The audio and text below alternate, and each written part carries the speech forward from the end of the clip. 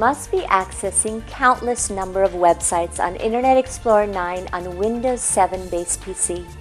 In order to check the websites that have been navigated in Internet Explorer 9, you can monitor the history of previously visited websites in this version of web browser. If you want to check history in Internet Explorer 9 in Windows 7, then follow me through these quick and easy steps. Open Internet Explorer 9. Press Ctrl+H or click on Favorites icon on the top right corner of the window. Click on History tab to view your browsing history. Congratulations! You have successfully checked history in Internet Explorer 9 in Windows 7.